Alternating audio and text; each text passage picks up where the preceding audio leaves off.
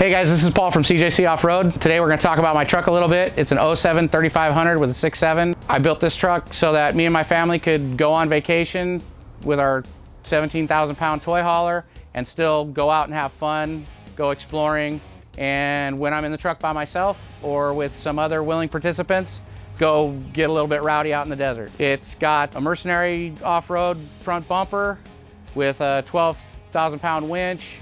I've got the optional light bar that Todd produces.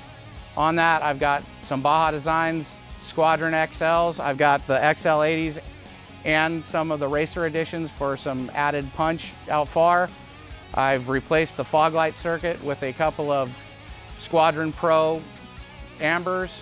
Under the hood, I've got a pretty much brand new, it's got about 15 to 18,000 mile rebuilt 6.7 with DDP 90 horse injectors, a stainless diesel 465 second gen swap on it. It's tuned by Dave at Draconian Performance.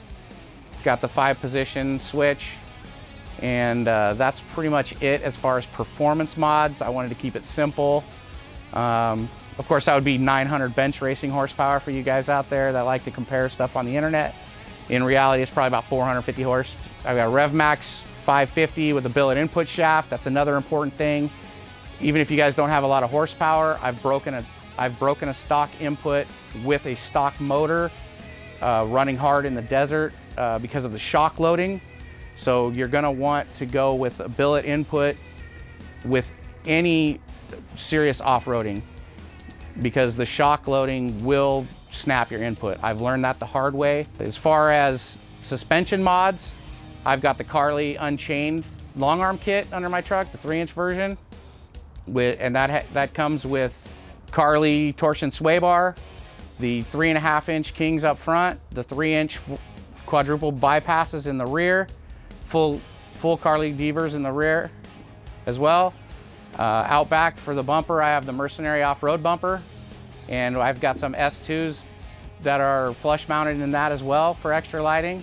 I've got the Baja Designs RTL mounted on my bed rail for extra brake lights and turn signals. I've got an S2, yellow S2 out back for a dust light. All that's being run by a Switch Pro 8100. I had a lot of switches and stuff in there, and then once Switch Pro came out with that unit, I put it in my truck, and it's really cleaned things up a lot. This truck, I built it so that I could have fun. You know, I owned a side-by-side, and this truck does everything that my side-by-side did pretty much without having to be antiqued at the end of the day. You know, when I'm towing, I run a set of Timbrins, I pop them out in 5 minutes, and I'm ready to party. This truck has served me well for about 5 or 6 years now.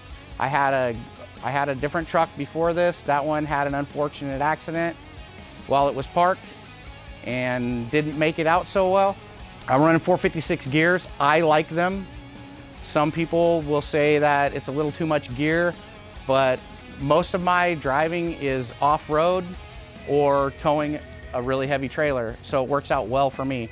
If I was somebody that was going to be towing, or not towing I should say, if I was going to be just running high speed in some of these states where you can run 80, 85 miles an hour down the highway for hours on end, I might have went with 430s with my 37s.